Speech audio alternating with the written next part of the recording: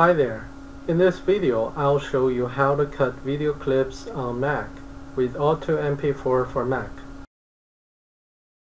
It is a Mac video converter program that can convert between various video and audio formats, but it can also work like a video cutter to cut a specific part of the video and convert it.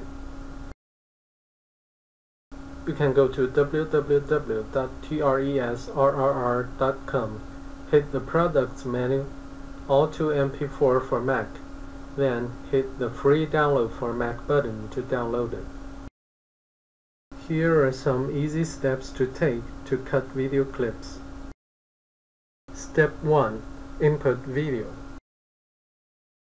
After you install and launch Auto MP4 for Mac, click Open to import the video you want to cut.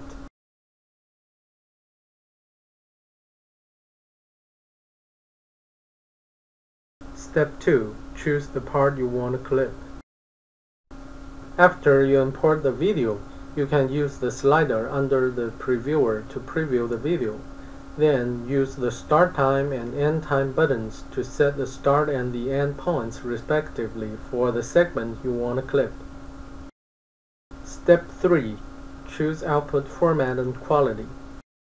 You are allowed to choose the output format and quality via picking up the profile you need. You can use the search profile box to find the right one.